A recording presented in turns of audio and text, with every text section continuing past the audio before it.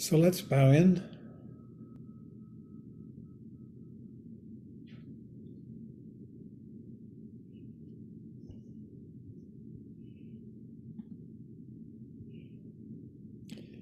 Nice to see everyone here.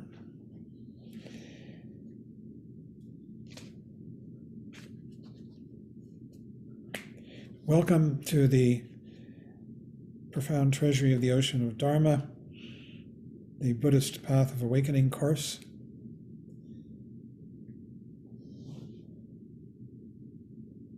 We are working our way through the 3 volumes of the Profound Treasury of the Ocean of Dharma by Chogyam Trungpa. These are talks that have been digested. They were given over a period of 13 years, I think. And every year, Trungpa Rinpoche would take 150 to 250 students away into retreat for about 3 months. And during that time, they would practice and study and have different periods of practice and study. Sometimes it'd be just pure practice and for about 10 days, and then they'd study for some period of time and then go back to practice. And whenever they studied, they were always practicing as well, but mixing it in with classes that were given not only by him, but by his senior students during the day, and then he would give a talk each night. Those talks were sometimes given in the normal hours you might expect, like at 7:30, 8 o'clock. Sometimes he gave talks at 1, 2 in the morning. And one year he was even giving talks at 5, 6 a.m., completely turning night and day up and down. But this went on for about 13 years, and these talks, each month, he gave a different set of teachings. In the first month, he would give the Hinayana teachings. That means the teachings of the lesser vehicle, the preliminary or foundational vehicle, as he preferred to call it. In the second month, the teachings on the greater vehicle, the Mahayana. And in the third month, the teachings on the Vajrayana, the adamantine or indestructible vehicle, also called the Tantrayana or Mantrayana. We are working our way, we're almost finished actually, with the second volume, the Mahayana. And in a few weeks, we'll be going into the third, the Vajrayana. We'll see how far we get before we find it too difficult, if we do. But I know that we're going to enjoy the first part of that volume a lot.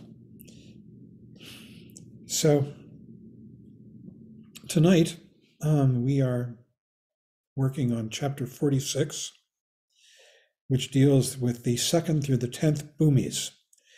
Now, what this means is that the Mahayana path, which is the middle path of our progress as practitioners toward enlightenment, is divided into 10 stages. Another scheme has it divided into 5 paths. These 10 stages are called the 10 Bhumis in Sanskrit, Bhumi, Sa in Tibetan. Bhumi and Sa both mean the same thing. They mean stage, or they mean ground, or even literally earth in Tibetan. And last week, Michael presented the first Bhumi, Pramudita, it's called in Sanskrit, great joy. And the chapter that we're working on now, which is quite long, deals with the 2nd through 10th Bhumis. And we're going to deal with about half of that chapter. We're going to cover the 2nd through the 7th Bhumis. So about 6, leaving the 8th, 9th, and 10th for next week. And then there's a final chapter on the 11th Bhumi, sometimes called the 11th Bhumi, which is actually the stage of enlightenment itself, and the entrance into the Vajrayana.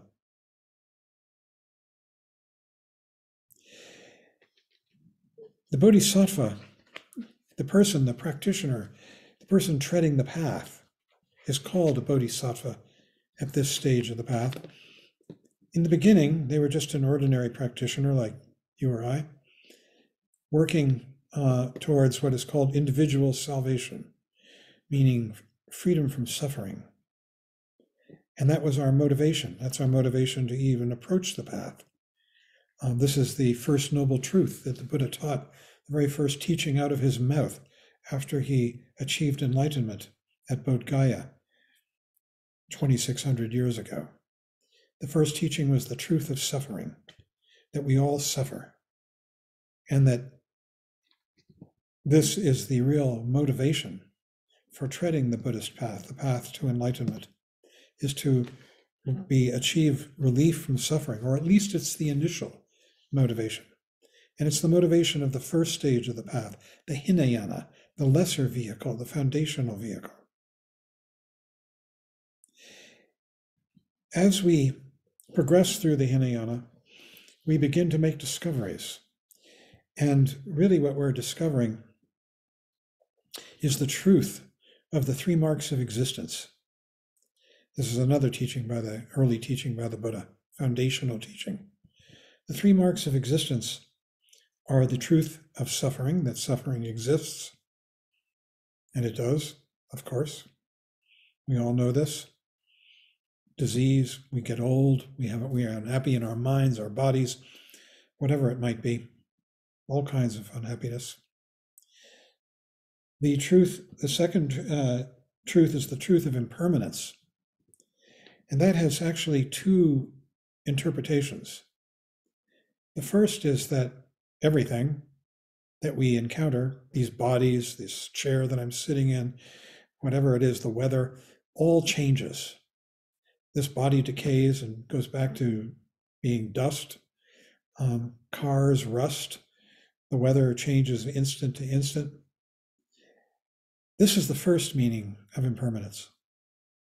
But the second and more profound meaning of impermanence is that in our field of perception right now, right where we sit, everything that is presented to us is constantly changing. These words that you're hearing come out of this mouth and disappear. This gesture is made and is gone.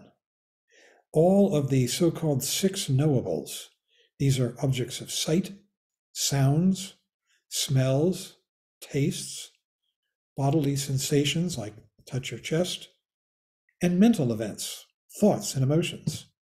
All of these in the instant are arising and passing away just like that. So fast, you can't even say they were here. You can't point to anything that endures for even a split second. It's a constant and ever-changing display of these six objects of perception. That's the second truth. And the third truth is that what we think of as an I, me, does not exist. It's a fiction, literally. It's a story that we tell ourselves from time to time. But when we come back to awareness, there's just this, the computer screen that you're looking at, the sounds that you're hearing, the feeling of your body as it sits in the chair or on the cushion. All of this is arising and passing away in the moment. And I is just a statement, a story that comes and goes. And that story is fraught with tension, unhappiness, suffering, the worry about one's own existence, which is ironic since what the teachings are saying is there is no existence for oneself, that it's all a myth. Or as Trungpa Rinpoche once bellowed at me, a lie. It's not true. What's true is this, and it's beyond words. It's arising and passing away in the moment. It's the best thing you can say about it. It's full of color and shape and form and sensation, the six knowables. They each have their own qualities. But they come and go so rapidly, you can't grasp them. It's like water passing through your fingers. But we get stuck in these stories about I. And that really is the very foundation of our suffering, that we believe and we cling to. I clings to I. We hold on to it. We dream about it all the time. Not all the time, but a lot of the time. We constantly come back to this dream of I and other, and our hopes and our fears, and our anxieties and our happinesses, they're all so temporary, fleeting, coming and going. So the first jhana is really about coming to the understanding that this I is just a fiction and beginning to live in awareness in this present moment instead of lost in dreams about I. The melodramas that we conjure in our head, the stories about the hope and fear of I, the success and failure of I, the happiness and suffering of I. I is the constant hero or heroine in these melodramas that play out from time to time, a lot in our minds. And we begin to come awake from that, begin to come and begin to realize that this, right now, is the real world. And the world of I is just a fiction, a creation, like a television drama written for TV. Only the TV is here. It's in our minds. So the end of the Hinayana path, that first stage of the path, is really the discovery of the full discovery of the absence of I. And that is the beginning of the second stage of the path, the Mahayana, the greater vehicle. And this is the path of what is called the Bodhisattva. Bodhisattva literally means, Bodhi means awake, Sattva means being. So it's the awake being. And what have they awoken to? They've awoken to the reality of egolessness. I. That I does not exist. And that the world is very different without I. In fact, what they've really awoken to is what's called the twofold egolessness. You see, as soon as you believe in an I, you also believe in other. I is always in relationship with other, painful relationships with other, or if they're pleasurable relationships with other, they contain that seed of pain within them because you know that they won't last. They'll change. They'll go into something less pleasurable or even painful. And so what the Mahayana stage of the path is about is discovering that not only does I not exist, but other is also a creation of confusion, of mind. In other words, it's like this. We live in this space in which everything is arising and passing, the colors, these gestures that you're looking at on your computer screen, these sounds, the world around you as you sit here watching this. This is all arising and passing away, but from time to time, and those times are pretty frequent, an object emerges as being more important, like these words, like this image of a teacher, so-called. And we say, that's the focus. And if that's there, then I am here, listening, watching. I am the observer. So it's other and then I. This is the way in which confusion is born, samsara, unenlightenment. Suddenly, there is an object which emerges from this field, this flux of sensations and visual objects and sounds and all the rest. And it emerges as a figure, and everything else recedes into ground. And we say, ooh, that's important. I ought to listen to that. I ought to listen to that. And there is this relationship between the other, which has now emerged, and this, the observer. Now, you can never see the observer, because if you do, it becomes another other. It always, and you've got a new observer now. But it's implied, that observer. You can never find it. The only way that you can sort of keep the observer alive is to keep going back and forth, back and forth. If that's there, therefore I must be here. And when we do that, we make a relationship with that other. That relationship is, again, fraught. It's either positive, negative, or neutral. If it's positive, that means the other is something we want, something that we feel augments my existence. And so we want to pull it to me. That's desire, passion. If we feel like it's inimical, like it's threatening, like it's unpleasant to me, we want to push it away. That's aggression, hatred. And if we feel that it's indifferent to us, neutral, then we just ignore it. And that's called ignoring. These are called the three poisons. What happens is that at the end of the Hinayana path and the entrance into the Mahayana, which Michael described last week, we begin to realize that this whole game of I and other is just that, a game, a fiction, a story that we tell ourselves from time to time and which we can let go of because it's full of unhappiness. It's full of hatred and passion and unresolved feelings of what's going to happen to my existence, which is a dream. This is what's real right now. It's the only thing we ever have. It's beginningless and endless. But we tell ourselves stories that have beginnings and ends about me, this fictional I, the hero or the heroine of the story. So the entrance into the Mahayana path is the beginning of realizing that I and other are just fictions, or as Rinpoche said, lies. They are not true. The only thing that is true is this right now, what you can see, feel, hear, smell, touch, and think. Those thoughts, all these as they come and go. The stories are not real, but the thoughts and the mental events, they happen. Just like these words, just like this gesture, that sound. It's all arising and passing in the moment.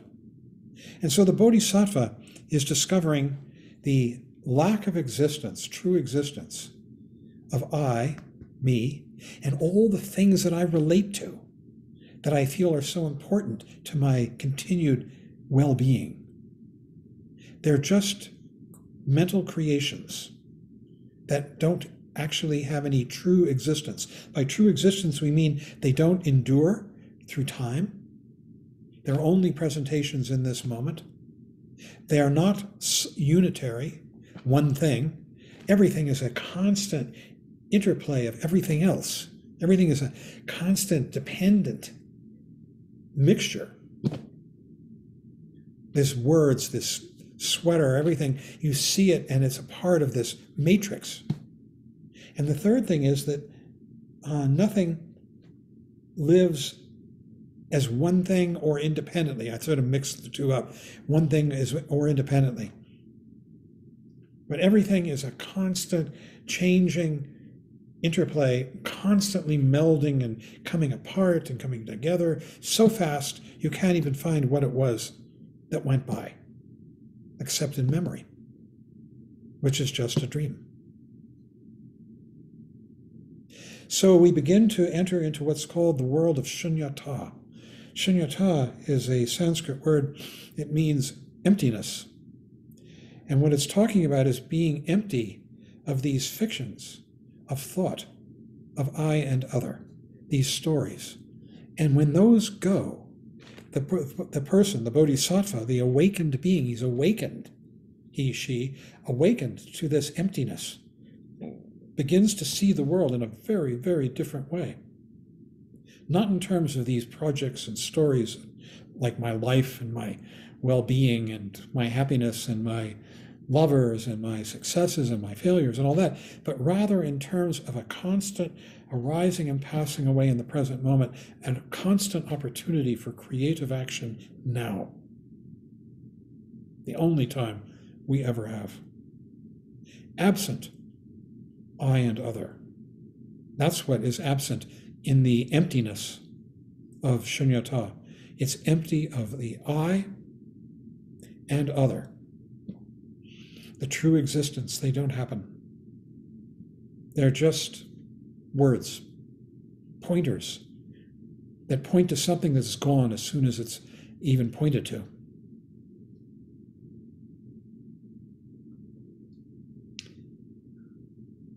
This is called shunyata. There's a flip side to shunyata, this emptiness. Because when the world is empty of the dreams, then this presentation, as it arises in the present moment, is seen much more clearly. Because it's stripped, we've stripped it of these overlays of hope and fear, interpretations of good and bad. All those thoughts, oh, I hope that this happens, suddenly we're gone. We're in the future. Oh, I'm afraid that that will happen again. We're gone. Oh, I don't want what happened in the past to happen now. All of these are dreams, and when we are engaged in those dreams, we're not fully present. We're lost in a dream. It's like sometimes people get so lost in dreams that you could stand next to them and call their name, and they don't hear you because they're lost in the dream. Some anxious or frightened dream especially has that quality. So the Bodhisattva, the awakened being, is awakening from those dreams. And what happens is that as they awaken, this world, as it arises now, becomes much more vivid. Because it's stripped. We've stripped away these graying out, these filters of dream. When we're lost in dream, we could become almost catatonic. Someone might call our name and we wouldn't hear them because we're so into the dream. Likewise, we walk down the street and we barely might see, what's going on the street because we're so lost in some dream, some frightened, anxious dream about the future. But when we come back into shunyata and begin to let those dreams of I and other go, because we know we are beginning to awaken from the myth of I and other, then the world emerges much more vividly. So there's a fullness inside this emptiness, you might say, or revealed by the emptiness, the lack of I and other and all the stories that go with them. And that fullness is very, very important. It only grows as we progress along the Bodhisattva path. And in fact, it's really the precursor and the entrance into the third path, the Vajrayana, which is all about the fullness, the beauty, the vividness, the incredible power and significance and meaning of this world as it arises only now.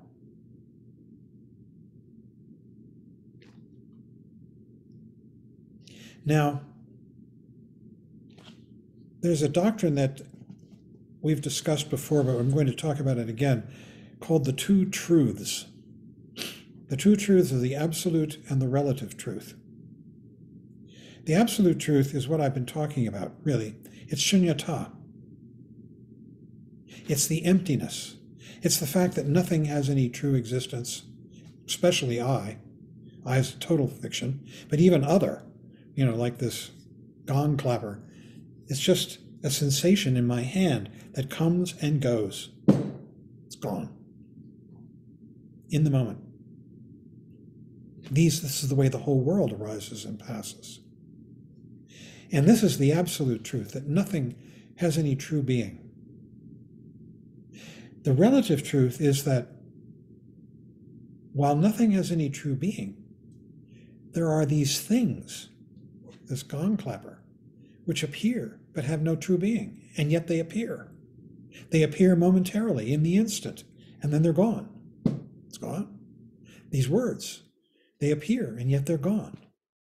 So the absolute truth is part and parcel with the relative truth. The relative truth is all about phenomena. Sights, sounds, smells, tastes, bodily sensations, and mental events, all arising and passing away in the instant, now. That's the relative truth. Now, there are two kinds of relative truth.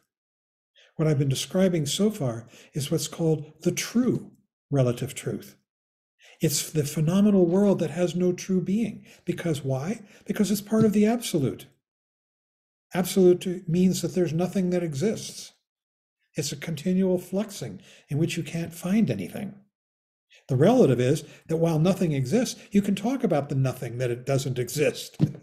These words, these gestures, these visions. They have no true existence, and yet we can point to them and say, so there's a slogan in the Tantras that sometimes we would chant, things don't exist, and yet they arise. They arise, and yet they don't exist. These are the two truths, absolute and relative. They are in complete union.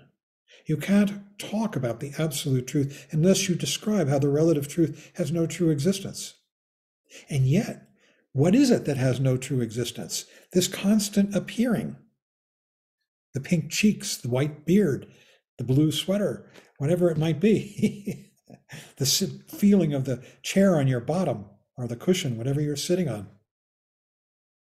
There's a third category, and that's the false relative truth. And that is where unenlightened people live. The false relative truth says, oh yeah, here's my gong clapper. I bought this 5 years ago, 10 years ago. I like it a lot. I hope it lasts for a long time. And we've got this story about the past and the future, about my gong clapper, about me. I was born 77 years ago. Now I'm telling you my age. And who knows? I've got friends around me dying all the time. So life is coming to an end at some point. We tell these stories about ourselves. And when we do this, we turn ourselves and our world, the gong clapper, into existent things in these stories. This is called the false relative. And it's confusing. It's all part and parcel of confusion. Unenlightened beings live in the world of the false relative truth. They don't even know about the absolute truth, much less the true relative truth, which is that everything is passing away in the present moment. They live in a world of things which endure over time and have independent existence, all of which is false. So there are these three categories, the absolute and true relative, which are in complete union, and yet we can talk about them from different angles. And then the false relative truth, which is where unenlightened people live. The entrance into the Mahayana is the discovery of the absolute truth and of the true relative, but the emphasis is on the absolute, that nothing has any true existence. This is the discovery of shunyata. Shunya means empty. Ta is a nominative. It turns it into a noun. So it's emptiness. The Tibetan is tongni, means the exact same thing. And what is it empty of? It's empty of all these stories of I and other. So this is the first Bhumi. It's called Great Joy. And the reason it's great joy is that this is the discovery of freedom. Freedom from the myths of I and other. Freedom from suffering. Tremendous joy. Hurrah! The world is completely different than I thought it was, literally thought it was. It's what the world lives beyond thought. And I do, and everything else. And there is no I, and there is no other. There's just this constant, ever-changing display. This is the great joy of the first Bhumi, the Bodhisattva. It's the release from the games of ego, from these lies, these stories that bind us and enslave us and make us suffer. And the thing about it is, though, that the Bodhisattva is still not enlightened. They haven't gotten quite there yet. They're on the way. And this is a huge accomplishment, really, this discovery of egolessness, of shunyata. And at the same time, it's such a jolt, it's such a contrast. And this is what creates the great joy, because release, freedom from this terrible myth. And that very contrast becomes another subtle form of suffering. Because when you appreciate freedom from suffering, then the suffering still has to be there. By contrast, you see what I mean? It's like you're appreciating the absence of pain, and you have to contrast it. You remember, you can still feel to some degree that pain that no longer is enslaving you or dominating you. This is the dilemma of the Bodhisattva, that in appreciating shunyata, they have to remember and conjure what the opposite was, what shunyata has released them from, the suffering, the confusion. There's an analogy that's used for this on the Bodhisattva path. They say it's like a bottle of perfume. The perfume has been poured out. The perfume was confusion, was the unenlightened quality of the Bodhisattva path. We have a visitor somewhere. And when it's poured out, the bottle is now empty. So that's shunyata. It's empty of confusion, empty of the belief in I and other. But when you hold the bottle to your nose, you can still smell the fragrance of the confusion. That's the thing with emptiness. When you first discover it, when the Bodhisattva first discovers emptiness at the level of the first Bhumi, the fragrance of samsara is still there, contrasting it. That's what allows the Bodhisattva to be so happy. He says, oh, I don't have samsara anymore. And he can remember, she can remember samsara and contrast it with what they've got now. And so the whole Bodhisattva path is a falling away of that watcher. The watcher is the one who says, oh, samsara is gone. I've got shunyata now, emptiness. That watcher is a subtle form of ego, an appreciator, unnecessary, the creator of the idea of progress on the path, all of which has to fall away. That appreciator falls away. The idea of progress falls away as one becomes more and more rooted in what is real, what is undeniably real.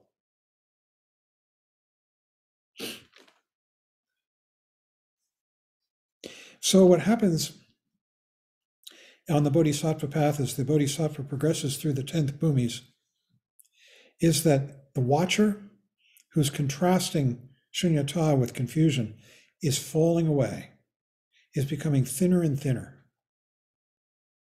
And at the same time, the Bodhisattva is becoming more and more used to this world of reality, settling into it. And so what's happening is that the fundamental being of the Bodhisattva is changing, and at the same time, the way in which they relate to the world is changing. The way in which they relate to the world is described by what are called the transcendent virtues. These are the virtues that take place within shunyata, within the absence of I and other. And so they're transcendent virtues, transcending ego. They're called paramitas, which literally means transcendent virtue. And there's a paramita associated with each one of these 10 bhumis. The paramita of the first bhumi, great joy, is generosity. That the person is so joyful at having awakened to shunyata that they become very generous. They don't care about holding on to things. They just give to whatever needs they're giving, whatever presents itself. And this generosity is without design.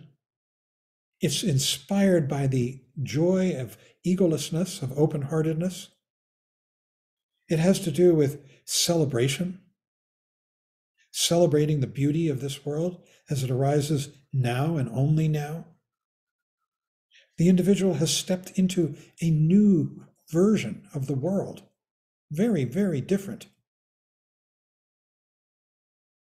And so they feel immensely inspired to give.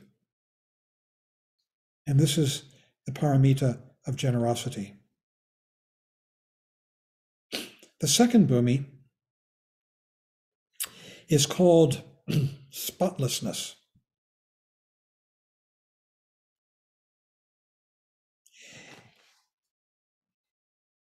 And by the way,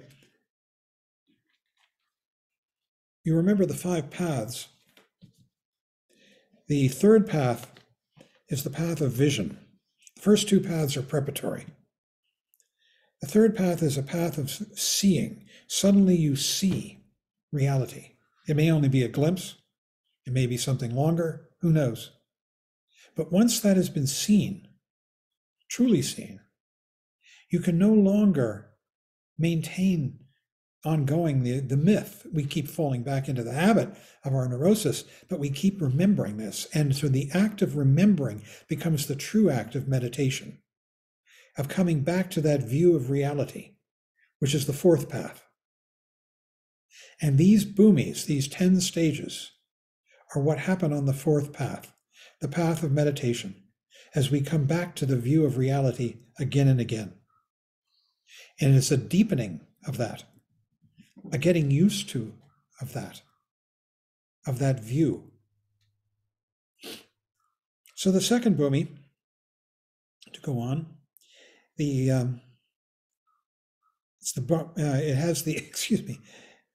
Yeah, so I was just, my note here, the 2nd through the 10th bhumis are connected with the 4th path, the path of meditation.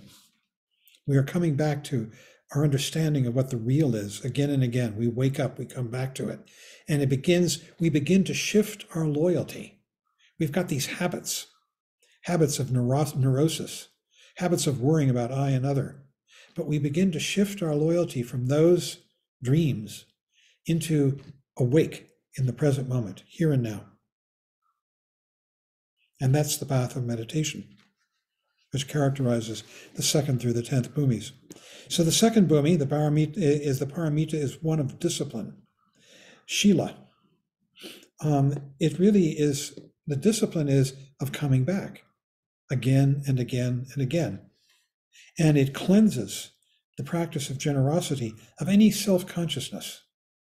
We begin to let go of any kind of idea like I'm generous, I'm good, I'm virtuous. And you don't keep track of what you've done. You just are resting in the present. You act with simplicity, which is the key to helping yourself and others, both. Just simple, clear awareness now. He says in this chapter that we are transcending the realm of the gods. That in the first bhumi, there's a little touch of the realm of the gods. Now, what the gods are is pleasurable experiences. In fact, there are 3 basic worlds in the Buddhist scheme of things.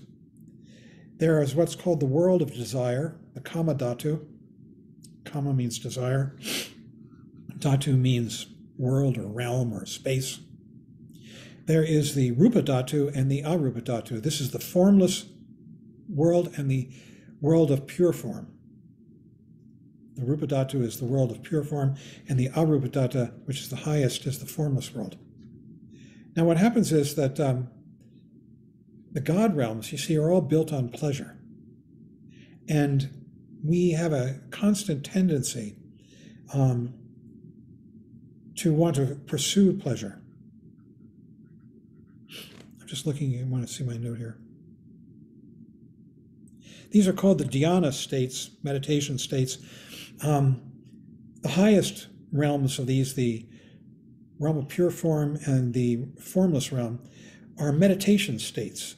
They're concentration states. You're concentrating your mind on an object, and they can be very blissful.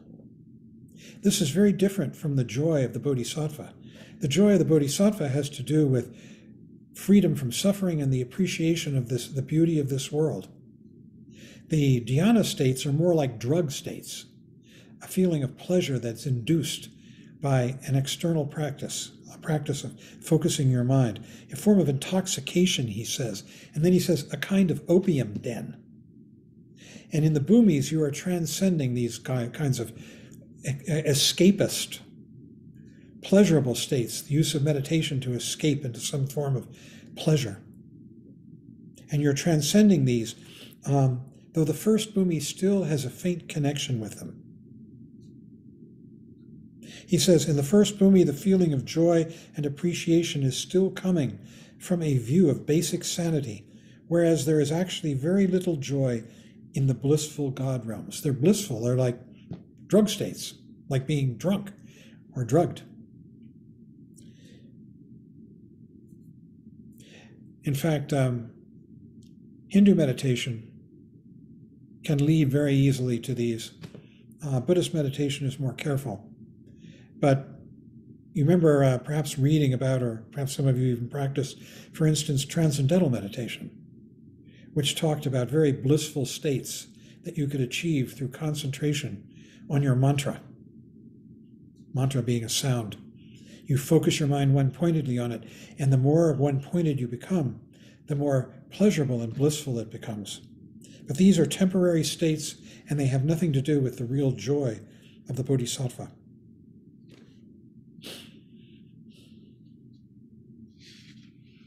And then he talks about the Eightfold Path. This is the path of the right view, understanding, speech, action, livelihood, effort, recollection, mindfulness, and meditation. And really what this has to do again is coming present. Out of the dream of I and other into this world, a very different world. It's almost like you're entering a capsule of reality. So right view of the Dharma is passionless. That means you're just seeing things completely as they are. You're not trying to pull it towards you or push it away, which are the two forms of neurotic behavior of the three poisons, remember? Indifference being the third. So right view has nothing to do with that push-pull of I and other. Right understanding is not intellectual understanding, it's but intuitive precision. You are right here, clear in the present moment. Right speech is gentle, without aggression, because there's no need for aggression of any kind. When one is caught up in the dreams of I and other, aggression fills our speech in the sense that we're constantly manipulating our experience, our world, to benefit me. And that's the form of aggression that is transcended here.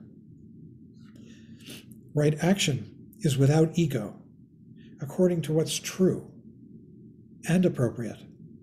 So it's without the machinations and lies and manipulations of ego, which is always trying to distort things and to interpret things in terms of this story about I.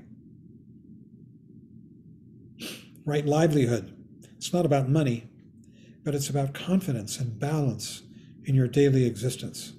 About confidence and balance is being present and taking care of things as they need to be taken care of. Right effort. It's without ego, and it's inspired by joy. And it has nothing to do with pursuing goals. It has to do with proper involvement with the activities and happenings of one's life and world.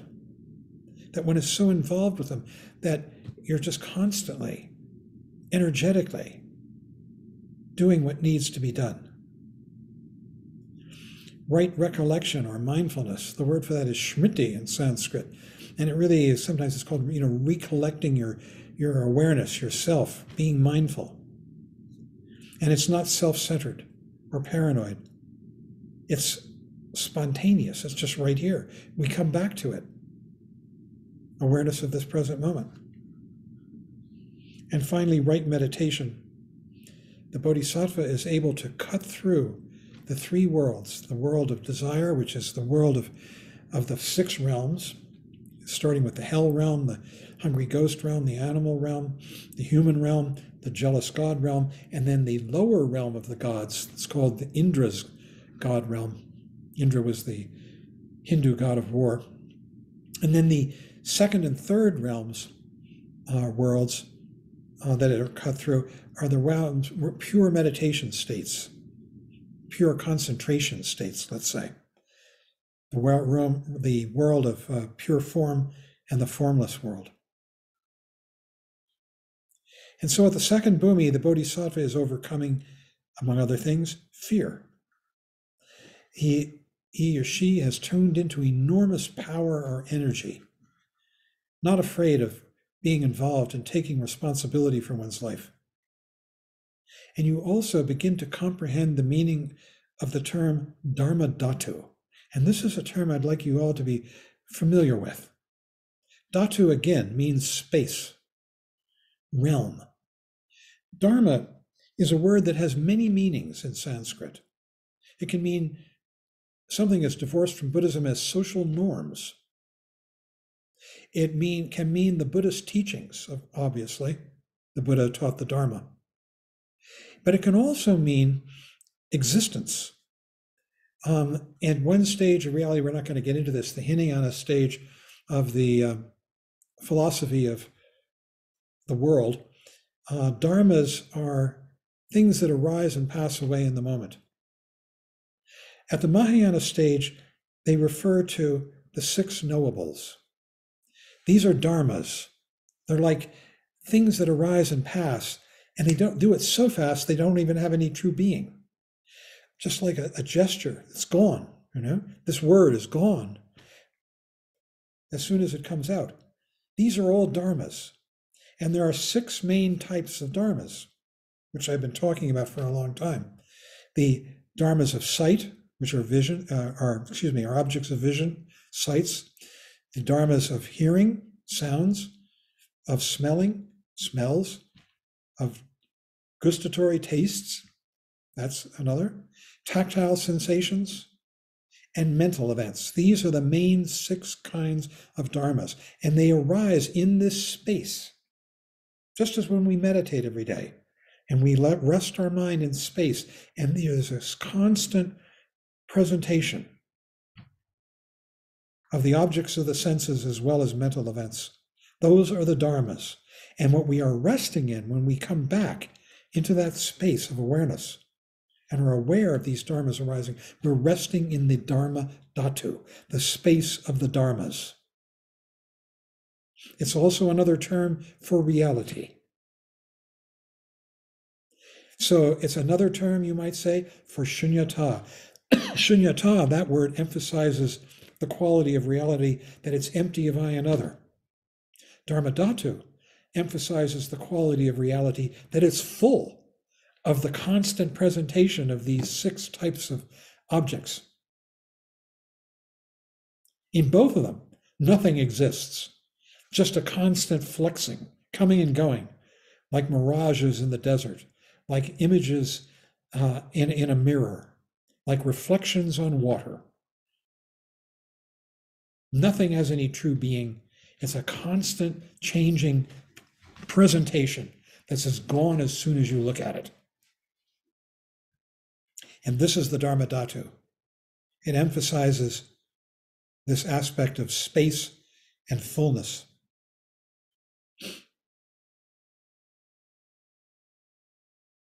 So in right meditation, the Bodhisattva is resting in the Dharma Dhatu. He says, you also begin to comprehend the meaning of Dharma Dhatu, the space of Dharma.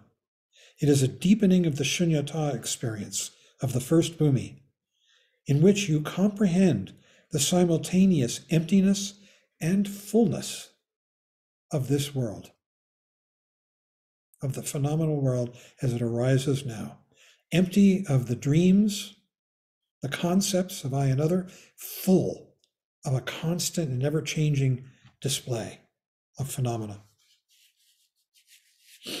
Doubts as to the nature of reality are cleared away. That is the experience of Dharma Dhatu. And that is why this Bhumi is called spotless, because you're actually beginning to see the Dharma Dhatu, which is another version of shunyata. Shunyata is emphasizing lack of concept. Dharma Dhatu is emphasizing the fullness of experience within that lack of concept. He says, the joyful experience of the first bhumi leads to a sense of relaxation, and you understand completely the needlessness of fear. Isn't that something? That is needless. That's the word. You don't need it. There are no dark corners. Your discipline is spotless, and your experience becomes open, powerful, immaculate. You are full of awareness of this present moment. There's no room for fear. Fear is always about some dream of I and other, and what that other is going to do to me, I. And that's gone at the level of the second bhumi. The third bhumi is called illuminating. And you begin to demonstrate your understanding and discipline without tiring and without aggression. You identify with the teachings.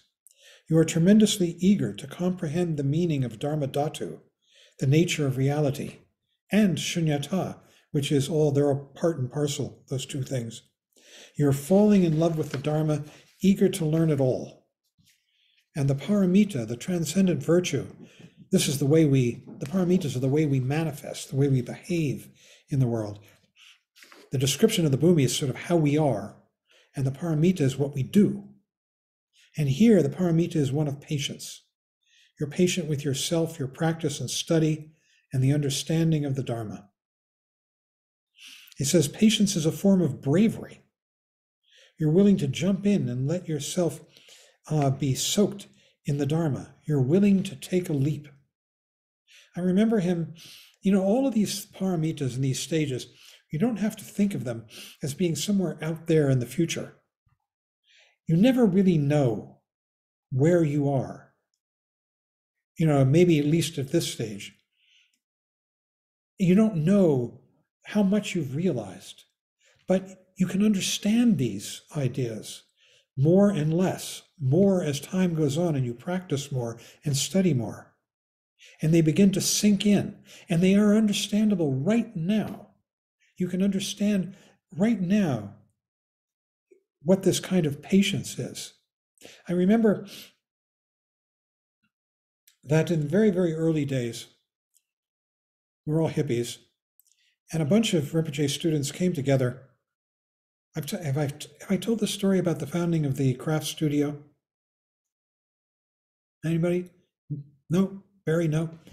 Well, a bunch of students came together and they were all craftsmen. They were making different things. I remember one person was making belt buckles to sell on the street, and another person was making pot pipes out of antlers, and another person's making leather clothing. And they decided that they needed a place to work together where they could inspire each other and reduce the cost of, and actually have workspaces. And so they wanted to rent together, a bunch of them, maybe 10 or 15, a large space, and they would share it. It was going to be called the Craft Studio.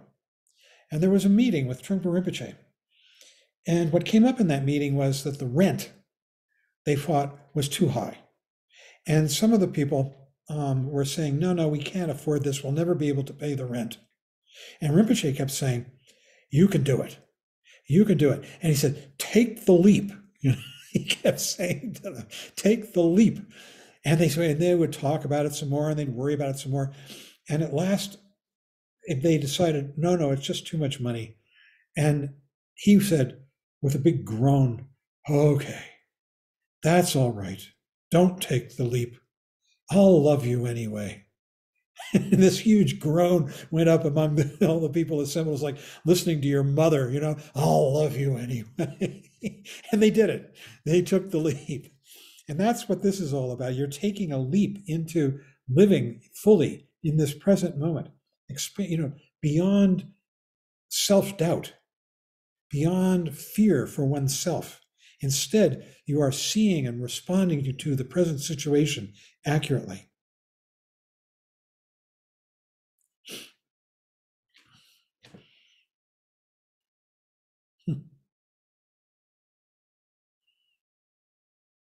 He says, patience is being without anger. It's the absence of a short temper. You are generous with the teachings. You're not bothered by students if you're teaching, not bored by repeating, nor are you discouraged by your own ignorance. but you keep wanting to learn more. This is the paramita of patience. And you begin to really experience the truth of the Dharma more and more. You need to personally test the teachings. And so the Bodhisattva at this stage of the path is sinking more and more into the truth of it. And then he says this is very interesting. You see, all of this applies to us, whatever stage we're on, whether we're still in the Hinayana or whether we're actually bodhisattvas, who knows? And he says at the bodhisattva level, discursive thoughts about such concepts as non-duality and egolessness are valid and encouraged. Your whole being is beginning to become Dharma. You begin to catch Dharma fever, to be obsessed with Dharma, even in your dreams. Everything becomes teaching. You are learning from what is happening around you. You are obsessed with that, which seems to be fine, which is really, when we study Lojong, that's what we're doing. We're being obsessed with the Dharma as it applies to our everyday life. We read those slogans and we say, oh yeah, I can do that. I can try to do that.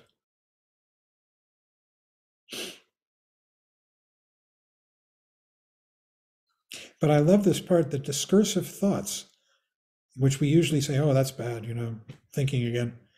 But discursive thoughts about such concepts as non-duality and egolessness are valid and encouraged because they take us deeper. The fourth bhumi is called radiating light, like rays of fire which burn away any desire for further achievement, spiritual or otherwise, any desire for the Dharma. You see, we're beginning to realize that the Dharma is something that we settle into, that's already here, that the teachings are already here. So we don't have to pursue them as though we're poverty-stricken, hungry, and don't have them. The Bodhisattva begins to see through even devotion to the Buddha, which can become another form of neurosis, of wantingness, of spiritual materialism, of trying to get more spirituality for me, for I. The paramita is the transcendent virtue is exertion. Sundru in Tibetan. I'm trying to remember, it's virya in Sanskrit. Energy, working hard. And basically, it comes from joy, that when you have this joy of being alive, then you're inspired with great energy to do all the things that you need to do. He says, you no longer regard yourself as a leader or important person and are willing to mingle with the ordinary folk. And a leader or an important person, that's a sort of egotism, and you give that up altogether. It has no place. The patience of the third bhumi provides a lot of energy and power, and on the fourth bhumi, you develop sharpness and penetration. You know how to handle your laziness and are willing to work.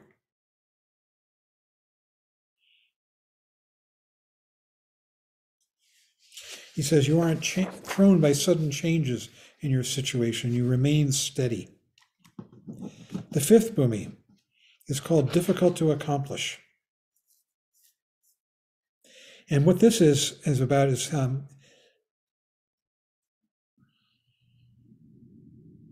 he says that the Dharma Dhatu, this space of phenomena, which is what we come back to in awareness, becomes one with our basic being. It's what we are, truly, in this bhumi. Things become so powerful that it's like holding a thunderbolt in your hand and not knowing what to do. And here, in this fifth bhumi, it's the paramita of meditation that brings everything together and calms it down. Samten is the word for meditation in Tibetan, dhyana in Sanskrit, and it produces a sense of comfort, of ease. You feel at home with your shamatha and vipassana. Your meditation becomes completely identified with your own experience, and you welcome the cool boredom of meditation. You feel at home with it, and you continue to work on deepening the experience of shunyata. So you work with other people and you meditate, as natural as breathing in and out. He says, at this Bhumi you realize that others really are more important than you, which you didn't fully do before, in spite of having taken the Bodhisattva vow with that intention.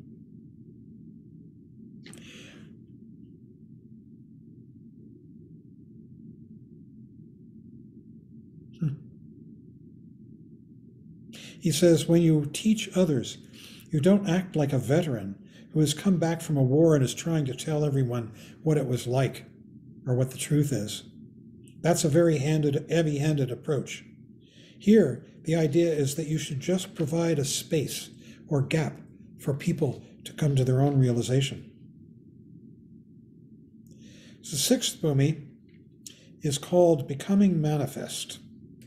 It means that the first 5 paramita practices, or the first 5 Bhumis, are really becoming real now in the sixth Bhumi. And this is the personal experience of prajna. Prajna is the clarity that happens when we come back into this world here and now. This clarity of understanding things as they arise, just as they are, without any interpretation. This is prajna, and it's freeing. It frees us from the interpretations of I and other, of hope and fear, of wishfulness and fright. This is the personal experience of prajna, which is actually the paramita of this Bhumi, the sixth Bhumi. It's prajna. He says you have realized, you realize more and more that the idea of abandoning samsara and achieving nirvana is meaningless. And in fact, that's more samsara. The idea that I'm going to get rid of samsara and achieve nirvana. The only thing to do is to settle into reality, the here and now.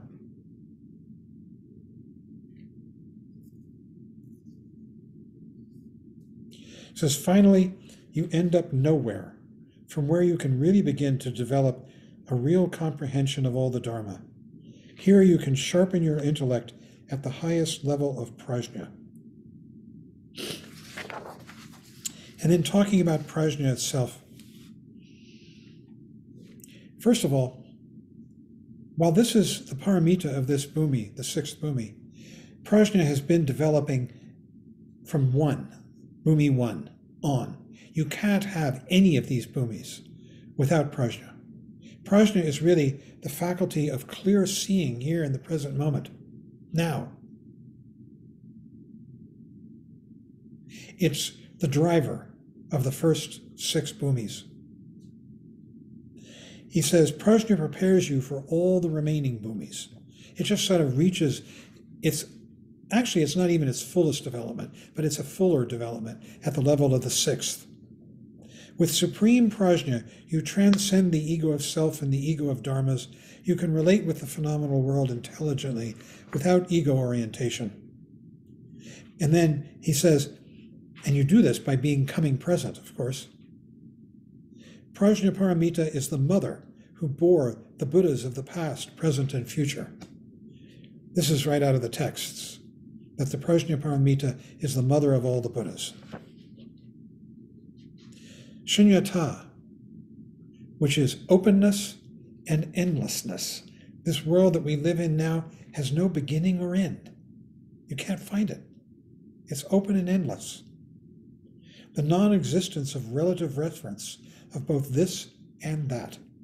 They're just fictions, lies, this and that. There's this open, endless, beginningless dimension that we inhabit. Magic, from the point of view of ego. Sanity, from the point of view of a Buddha. Your meditation is the state of prajna, which is a very interesting state, cutting through an I and other.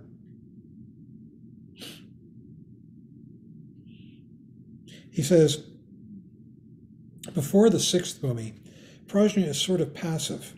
It is like an inactive grandfather sitting in the back and encouraging you to unmask. But this is from the first Bhumi on. But when you get to the 7th Bhumi, which is, we're coming to in a minute, upaya, skillful means, then prajna becomes more active. In the sixth Bhumi, prajna is like the acquisition of weapons. And the upaya of the seventh Bhumi is like having an army that could use those weapons to destroy the 20 mountains of ego. How about that? So from the sixth Bhumi onward, prajna functions as a weapon or ornament. Now ego is completely bewildered, without a role to play, so it just slips back and becomes irrelevant. Because reality is dominant. One is resting in this state of awareness. So the fifth Bhumi, meditation, gives you a kind of solidity, a relaxation into this world with meditation. At the level of that's the fifth. At the level of the sixth Bhumi, there is both vision and solidness, joining prajna and shunyata. The seventh Bhumi, which is the last one we're going to discuss tonight, is called far gone. I want to say this too, that there are inflection points on this path, points that are really important and more significant than the other points. So the first Bhumi is a tremendous inflection point, great joy, the discovery of shunyata, the entrance into the awakened world. And by the way, when you enter into these bhumis truly, they aren't temporary. They are permanent. That's what it says. So the first bhumi is an inflection point. Then we proceed to the second, third, fourth, fifth, sixth. The seventh bhumi, which is the development of skillful means, is another inflection point, difficult to go through.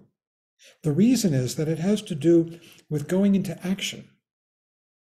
That's what the seventh bhumi is about, upaya. Upaya means skillful means, that one is acting in consonance with the Dharma, with the truth, and embodying that truth in one's relationship to the world. And in going into action, you have to give up even more the watcher. You know how it is. If you're in action, you can't watch yourself as closely as when you're still. So as you go into action in the seventh bhumi, there's a further giving up of the watcher, that one that's comparing and saying, oh, I've escaped from samsara. That has to be given up. It becomes more and more irrelevant. So that's why the seventh bhumi is a little more difficult, because there's a further giving up of the watcher. This is the last bhumi in which the Bodhisattva has to go forward deliberately with diligence and effort, he says. That's why it's called far gone, because you're surpassing this idea of going forward deliberately. Here the Bodhisattva has finally managed to destroy the 20 great mountains of ego. These are, if you want to read about them, they're in the Jewel Ornament of Liberation by Gampopa. He refers them as the 20 kinds of attachment to a self. You begin to understand that even the idea of non-duality, of no I and other, is part of ego's mountain ranges, because we're trying to get somewhere.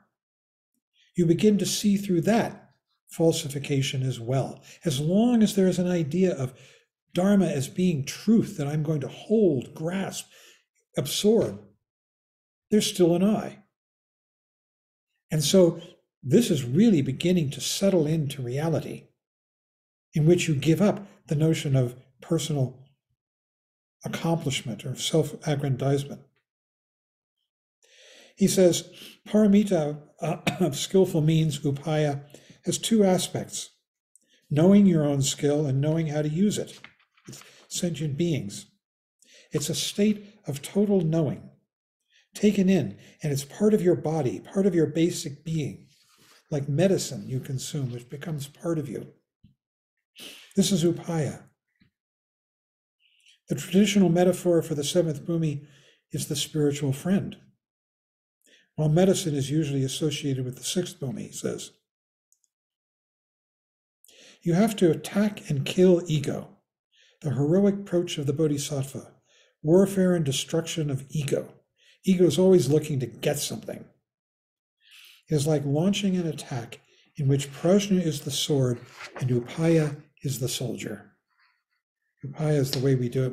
We practice, we meditate, we come present, we act in consonance with reality, which is described as the twofold egolessness, but that's just a description. And eventually, even that goes by the boards. You know, there's a Zen saying, in the end, there is no Dharma, there is no Buddha, there is nothing profound. Because we've given up the idea of profundity, which has to do with ego aggrandizement again. We've come back into true reality, waking up. When you wake up in the morning, there might be that moment when you wake up from dream and you had a nightmare, let's say, which could be like waking up from samsara, and you go, thank goodness that dream was just a dream. This is what's real, as you lie there in your bed. And then you get up and you don't keep telling yourself that. You just go about your day, make breakfast, call your friends, do whatever you're going to do, go to work. This is the same thing on the path. In the process of waking up, there's a tremendous relief and joy in the first Bhumi. But eventually, we have to settle in and become real.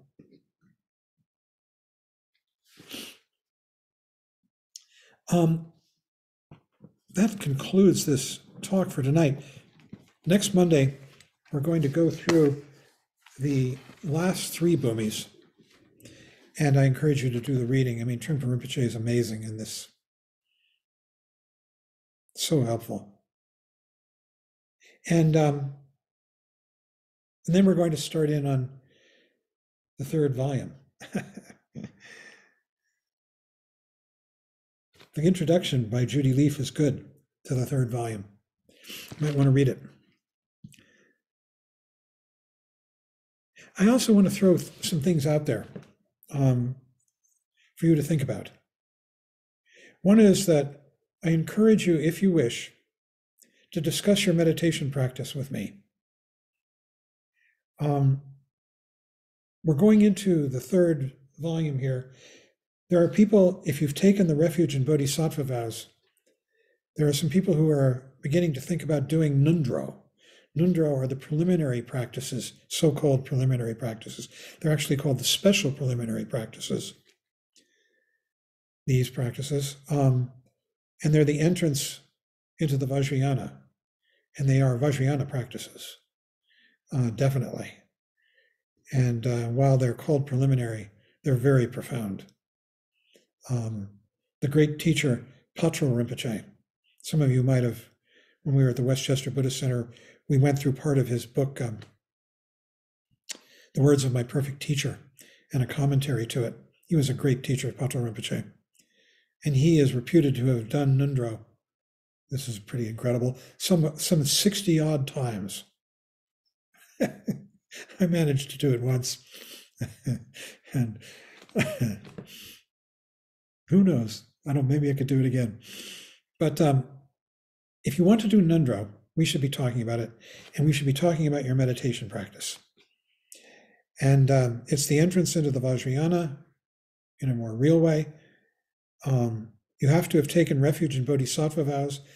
You also might, if you're interested in taking refuge in bodhisattva vows, either one or both, they take place separately. Talk to me about it too, and we can make that happen. And especially, though, I'm interested in talking to people about their practice. It's very important. So if you have any inclination, we could do that on the Zoom. And if you're ever in Boulder, we could do it in person. Or maybe I'll get to the East Coast. The second issue is people keep bringing up the idea of a group in-person retreat. And I would be thinking about maybe a week, because by the time we get there and get settled in, a week is minimal. We used to do datans all the time. The datan is a month-long group meditation retreat. People could come for weeks, and some people would come for the whole thing. But I'm thinking at this point, maybe a 1-week retreat. And I would like to hear from you if you're interested and feel that you could take the time. Here's one person who says, I say yes to group meditation retreat. Thank you. If you could send me an email saying that you're interested, we would probably do it. Well, who knows? There are a number of facilities. We could do it at Shambhala Mountain Center, what it used to now called Drala Mountain Center here in Colorado. But a lot of you live on the East Coast, and there are some wonderful centers out there. There's the Wan Dharma Center, where the Westchester Buddhist Center did 2 week-long retreats. It's gorgeous. It's Korean. And it was beautifully done. And there's also Kami Churling up in Vermont, which is a bit further up. Wan Dharma Center is about 2 hours from New York. And Kami Churling is about a 5 or 6 hour drive, although you can take the train. And so I'd like to hear about expressions of interest in this, doing a group retreat, and when. Just anything you can tell me, because I'll have to pick dates, and I'd like to pick dates that are most workable for people to take a week off and go sit with yourself and your mind. Rinpoche called retreat an opportunity to meet your own mind. And it's good. Also, generally in our Sangha, after having a lot of experience with solitary retreat, we developed a guideline for most people that you need to do a week of group retreat before you get permission to go into solitary retreat. Solitary is more challenging. But we do have people doing solitary retreats right now, at this very instant, in our Sangha, our little Sangha. So those are the 2 things you can get in touch with me about, and then we can have a discussion the time we have left. Oh my gosh, I went long. And if we can't do much tonight with discussion, we can do it tomorrow. Okay, so everybody, but make it fast. It's like 5 minutes, I think. Yeah, really 7.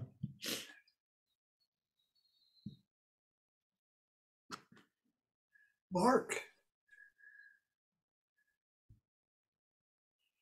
Hi, wonderful. This is just great. I was just looking at part of the reading, and I don't know if I'll get my point across too well, but talking about no beginning and no end and no middle, nowness and endlessness are one, and a million becomes 0. And I guess 0 can also be a million. And the moment, this is my take on this, the moment that we're in can also be infinite. Yes. And vice versa. Absolutely. And that's just so great. That's great. It is. And I also love the part about the middle way, and the goal is not to run away from samsara and to run to nirvana, that becomes meaningless.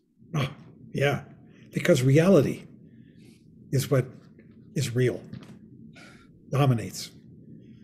And we can't hold on to it, but we can be part of it. Absolutely. Right. Well said. Wonderful. Thank you. Yeah, thank you.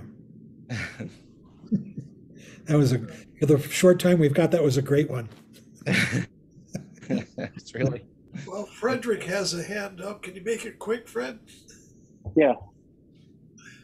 Like I was, as you were speaking, John, I started to think about, this gesture, this primordial gesture of taking a leap. And like, there's so many people out there that seem to be like doing this without realizing it, like with the great resignation. I'd love to hear what your view is on that, if we had time in this. I have no opinion. I'm not quite sure what I'm supposed to have a view about. I just see a lot of people taking a leap. And I guess my question is, could people take a Bodhisattva vow without realizing they're doing it? Or maybe it's like, I don't know, maybe it's more complicated than a 5-minute question. I think so. Mm. And I have no idea, really. It's up to each individual. You know, we're taking a leap into the present, letting go of the past and future. There's a tremendous feeling of groundlessness that can arise. And beauty. What Mark was talking about, the infinite quality of this present moment without beginning or end. We all think of ourselves as having beginnings and ends, but maybe not. Just change.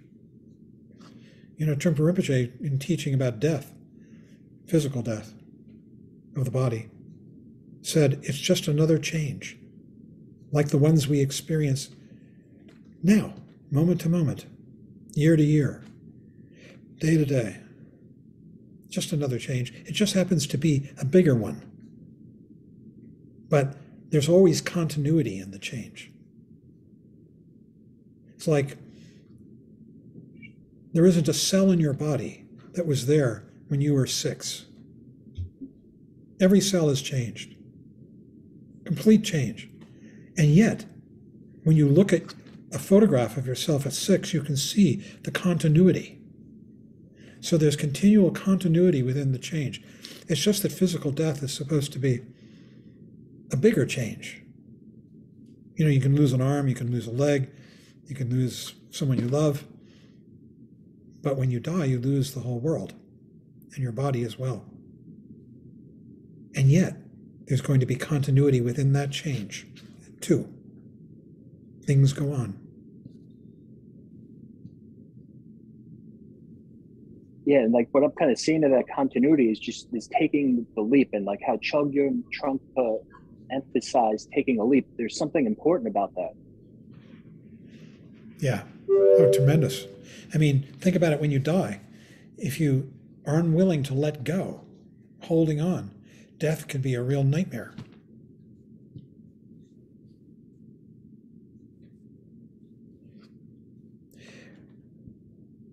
Well, we got a room for one more. Sorry I went over long, but this was such weighty material, such beautiful material, isn't it? Anybody else? I have a question. When you're talking about dhyana states, I kept thinking about in Theravada Buddhism, they talk about the jhanas. That's them. That's them? Yes. That's Pali for dhyana. Dhyana is Sanskrit, jhana is Pali. Okay. Mm-hmm. Same thing. Because they actually look at that as something to pursue. Like they call that the path of insight. To a limited degree, and there's a big difference in the Buddhist world about how far you pursue that. Especially in the Tibetan tradition, you don't stay with it very long. You do it in the beginning, it's pure shamatha.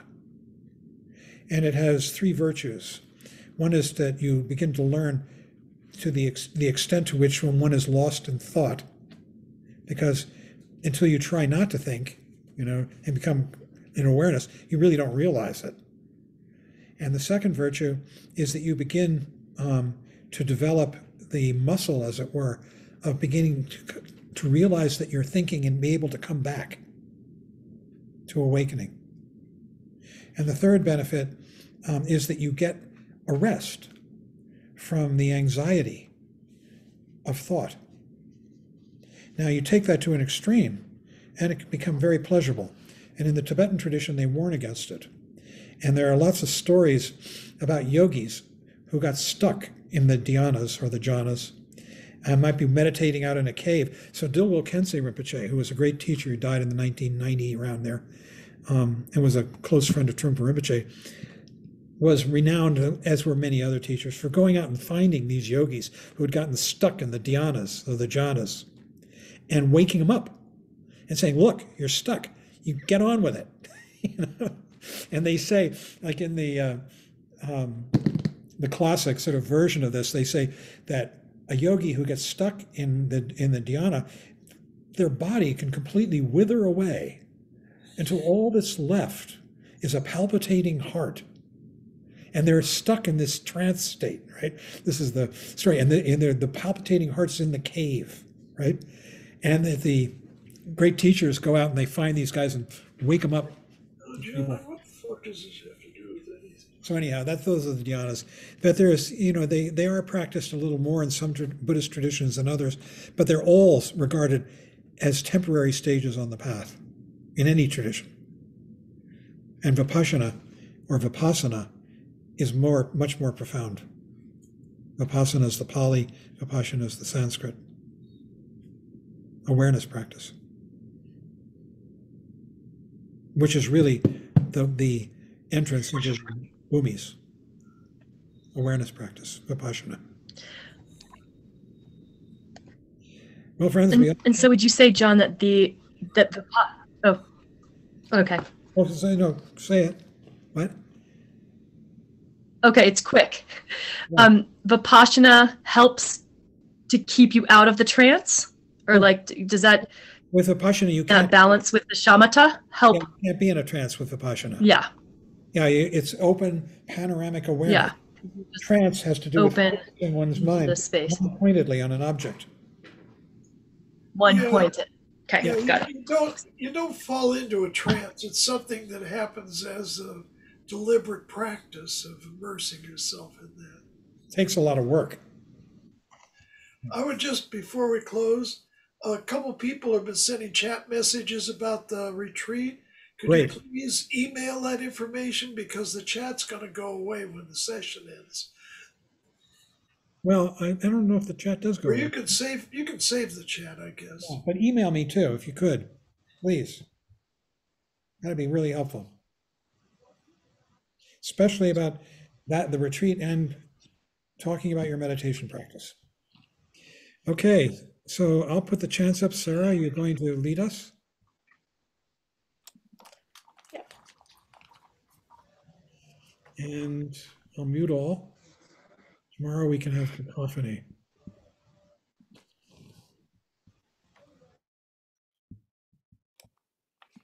We will close tonight with a prayer for peace, and then by dedicating the merit generated by our practice for the benefit of all sentient beings.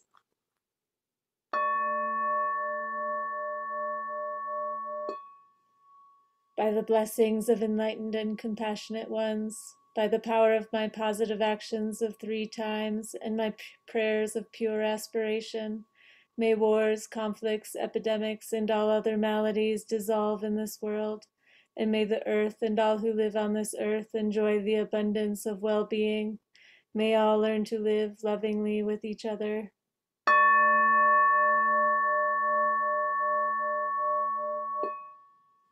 By this merit, may all obtain omniscience. May it defeat the enemy wrongdoing. From the stormy waves of birth, old age, sickness, and death, from the ocean of samsara, may I free all beings.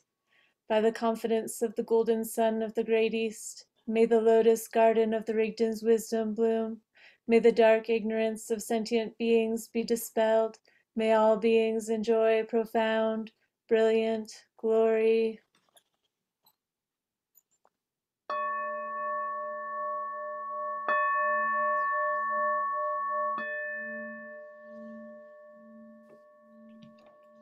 Thank you so much, John. Thanks, Sarah, and thank you, everybody.